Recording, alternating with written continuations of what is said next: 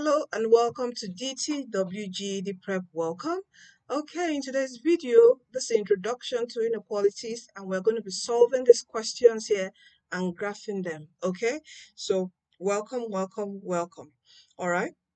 So if this is your first time on this channel, please do subscribe to this YouTube channel. Give this video a thumbs up and also share this video with your friends, family, loved ones preparing for the GED test. You can also check our website for free summary notes on sciences, your social studies, study guides, practice questions, your GED math formula sheets, all on our website dtwgedprep.com. You can also join our Facebook group. Oh, wonderful community, 22,000 members. you know they make me proud every day. You just ask your question, be it looking for resources, knowing about the GED in your state, in whichever state you are. Okay, in New York, be it Florida, any state you are, in whichever country you are, wanting to take the GED, wanting more information, ask your questions, and a lovely group of people would support you. You need motivation, anything you need on that group, it's given to you. Okay, so you can join the group, and also if you want one-on-one tutoring, you can also contact me. I tutor math, I tutor RLA, also your social studies and sciences. All right, thank you. So now let's get on to the video. Inequality, what does it show? Inequality shows the relationship between two unequal expressions. We have done equations. Equations are two equal what expressions. All right, and one thing we should note is, we have these are the inequality symbols. This that points to your right is greater than, and this that points to your left is less than. This also that points to your right with an equal to sign is called greater than or equal to. And this that points to your left with an equal to sign is called less than or equal to. Now, you should also note that the inequality symbol always points to the smaller expression or lesser value. So, for example, if we have uh, 6 and 17, your inequality sign would point to the lesser value because 9 is lesser than what? 17. The sign will point to the lesser value. Okay, all right, so this is how you should note about the inequality symbol. If in case you're getting confused on how to place them, the sign will always point to the lesser value in any way you want to interpret it. As far as this pointed sign is facing this number, it means this number is lesser than this. Okay, whichever value is here. All right, so now we're going to solve all this. Now, in solving inequalities, it's almost the same way as what solving equations, but there are some rules that you must take at heart. Okay, which I'm going to be telling you as we go further. So as we solve, we're also going to graph them. So I'm teaching you two things: how to solve and also how to graph, because sometimes in the GED test it will say solve and pick your answers. Your answers will be graphed on the number line. So it means you must know how it is being graphed. How your solutions are graphed on the number line, because everything, your three options will be drawn like this, and there'll be some drawings on it. So it's for you now. After your solution, how do you graph it on the number line? So for the first question here, it says x plus 6 less than 2. So we take our numbers here. In inequality, the number one rule in solving inequalities, okay, there's also a rule in solving compound inequalities, which is the next video after this, okay, but the number one rule is solving pure single one inequality. For compound inequalities, you have two inequalities combined, but for just solving a single inequality, you always have to let your variable be on your left hand side.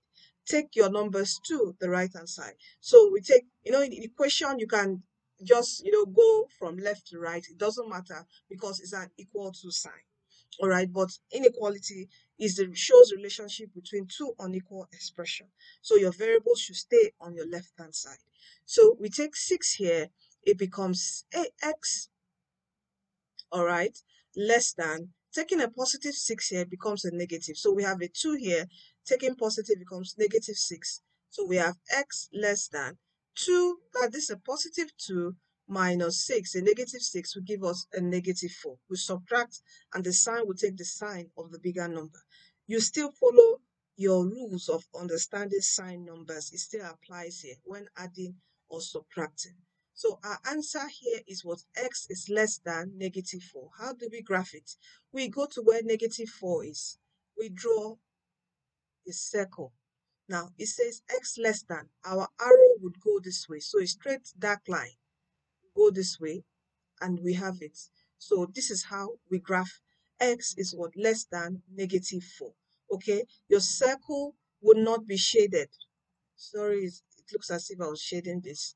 It would not be shaded, it would be empty. Okay, you circle right at the negative, the number negative 4, and your arrow, since your inequality sign goes to the left, your arrow, your line will go to the left. Okay, so this is the solution and this is how it is graphed. Now let's go to this. This says negative 13 less than negative 11 minus negative x. As I said, let our variables come to this side, our numbers to this side. Taking this negative x to this side, it gives us positive x greater than. We have here negative 11. Taking negative 13, it gives us what? Positive what? 13. Okay, so here we have x greater than negative 11, positive 13. We are going to subtract. So we have a 2. And what sign will it take? To take a positive because 13 is bigger. So this is the positive 2. All right. So our circle will be here. And our sign goes this way, greater than. So x is greater than what? 2. Okay, can you see that? So this is the way we graph this. Now let's go to number 3. Number 3 says x negative 5 greater than or equal to negative 3. Take negative 5 here, it becomes x greater than or equal to negative 3, positive 5. So that's x greater than or equal to negative 3 positive 5 will give us a positive 2. So we have x greater than or equal to 2. So it's here. So let us symbolize this. So we draw a circle and we shade it. Why do we shade it? Because this symbol here says x is greater than or equal to 2. So it can be equal to 2. That's why it's shaded. And our arrow will go this way. X greater than or equal to 2. So whenever you have the equal to sign, okay, the greater than or equal to sign, or the less than or equal to sign, the dots, the circle you draw here will be shaded, okay? And you draw the line according to the arrow of your inequality symbol. Now, let's go to number 4. Number 4 says 24 plus x less than or equal to 28. So we have x less than or equal to, take 24 here. We have 28. Taking positive 24, it becomes negative 24. So that's x less than or equal to 28 minus 24 will give us a positive 4. So x less than or equal to 4. So we come to where 4 is.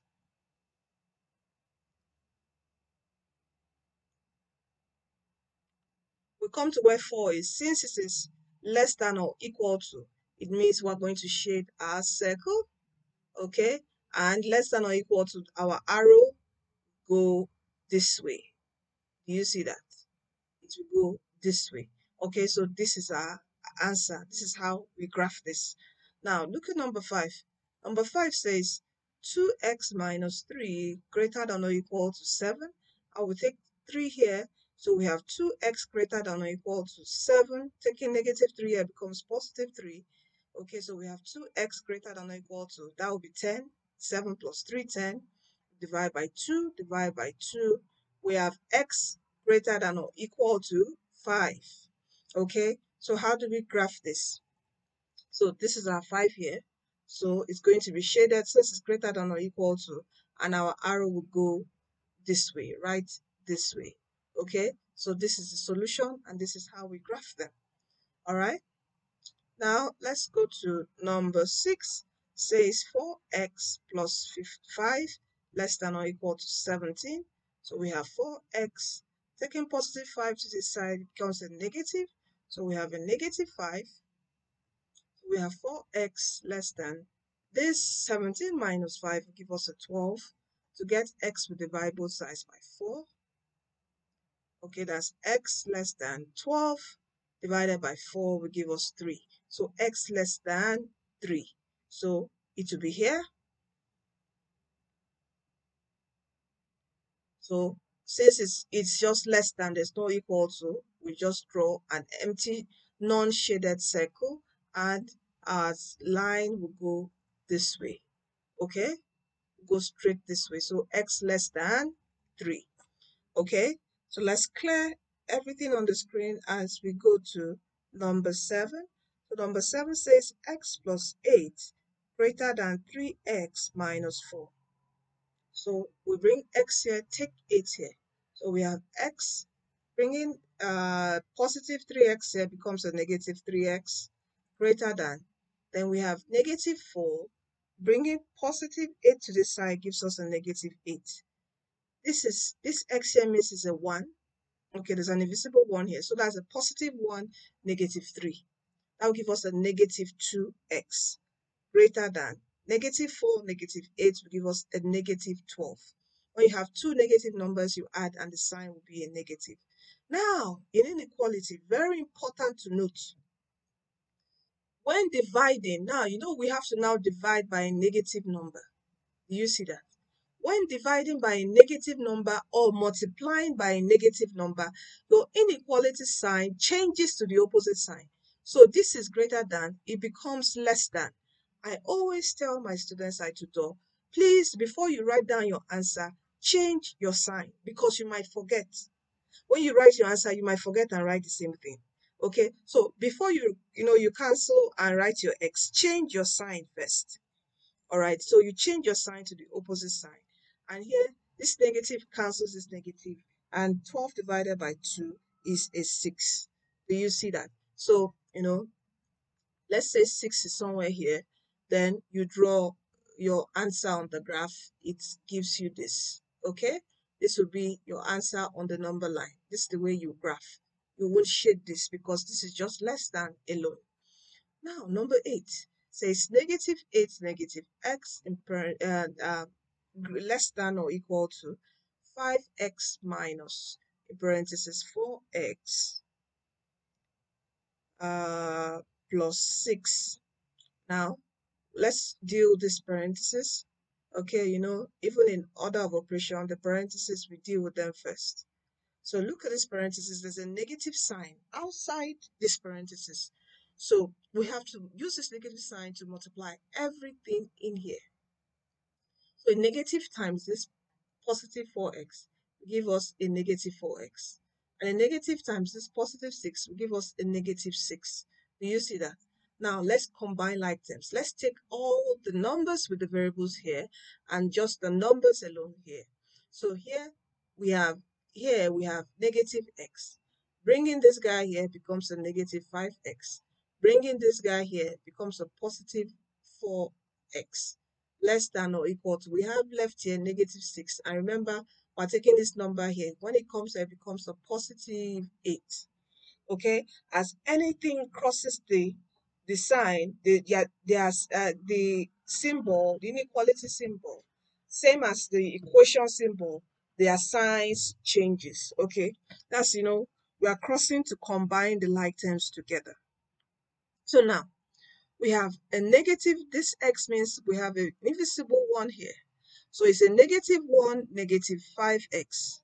That will give us a negative 6x, okay, plus 4x, all right? Less than or equal to a negative 6 plus 8 will give us a positive 2. Now we have a negative 8x and a negative 6x plus 4x. That will give us a negative 2x. You subtract and the sign of the bigger number it takes. Less than or equal to 2. So we are dividing by a negative number. It means now this sign will change to the opposite sign. Write it first before you go further.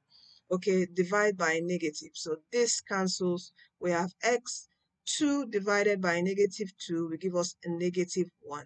2 divided by 2 is 1, and you have a negative. Remember, when a positive number divides the negative number, your answer will take a negative. So we have here x is what? Greater than negative 1.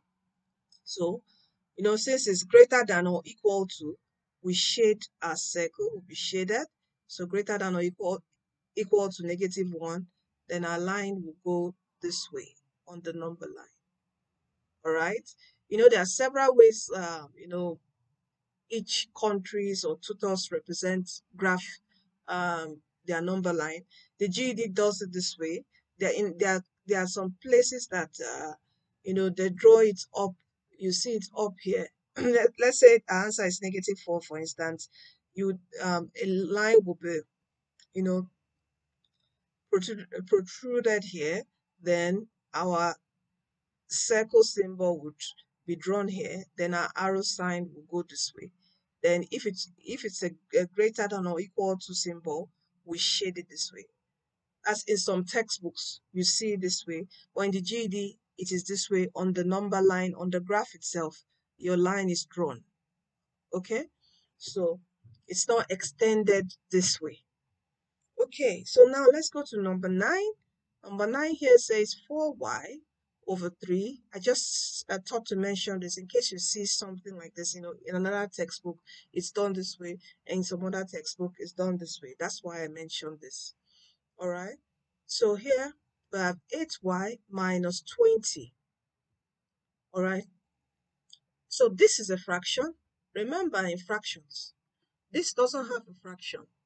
So to cancel out this fraction here, what we do is we multiply both sides by 3. So times 3 here, times all this also times 3. So it means this 3 will cancel out this fraction here. So we're left with 4y greater than, okay, so greater than, let's just put this 3 in parentheses, 8y minus 20. So let's open up this parenthesis. So we have 4y greater than 3 times this, that's 24y, and 3 times -20, that's -60, right? Now let's combine like terms. Let's take 24 here, okay? So we have 4y, taking 24 here becomes a -24y greater than -60. This is a -60. Don't leave out the negative there. The sign of 60 here is negative. Remember in math, the sign of a number is always that in front of it. The sign of 24 is positive. That's why when we crossed over, it became a negative. So we have here a +4 minus -24. So we're going to subtract. So we have 20y, and the sign will take a negative. So greater than -60. So we divide by -20. Since we're dividing by a negative number, our sign changes to the opposite sign. This cancels out. We have y, and here 60 divided by 20 is 3. You have a negative and negative. This will cancel out to be positive. So we have +3, Okay, so y is what? Less than +3. So we're going to have our answer here on our graph. So we're going to have a non-shaded circle, and it will go this way. Okay, so that's the answer for that. Now let's solve number 10. Let me clean this space up.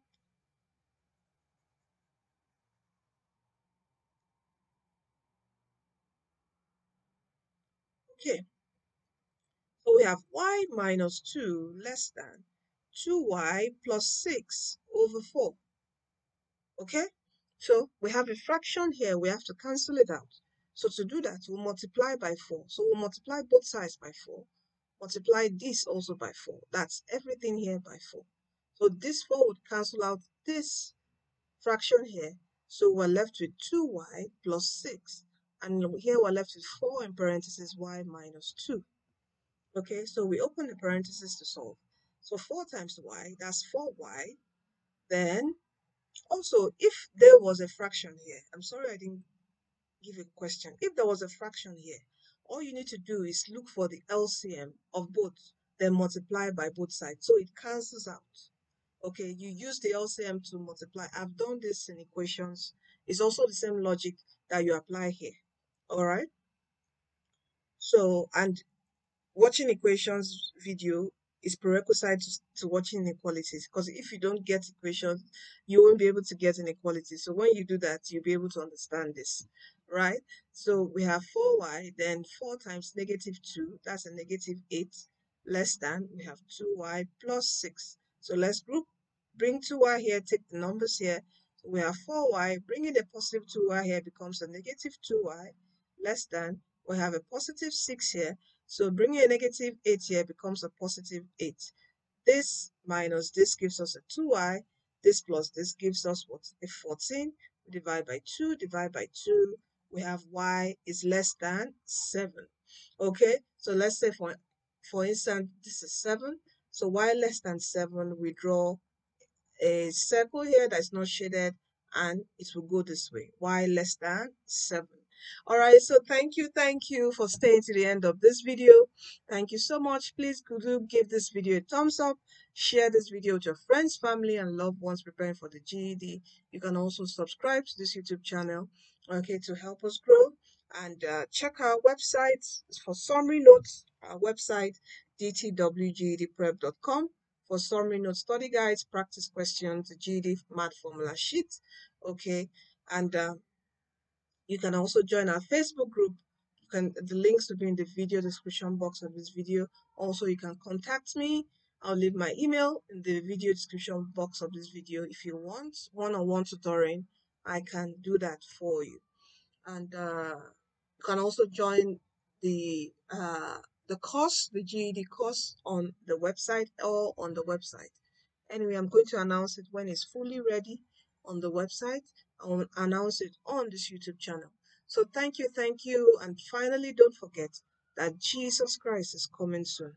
Give your life to Christ, for He's the way, He's the truth, and He's the life. He's the one who's going to lead us to heaven at last and give us peace on earth. All right? And, peace from every troubles, every battles. Give us victory of in any of our challenges we're facing through, going through, marital, be it financial. He's gonna give us victory. Okay, so everything is in Christ Jesus. Please come unto Him today, and He will give you rest. Cast all your burdens. You don't need to carry them all around.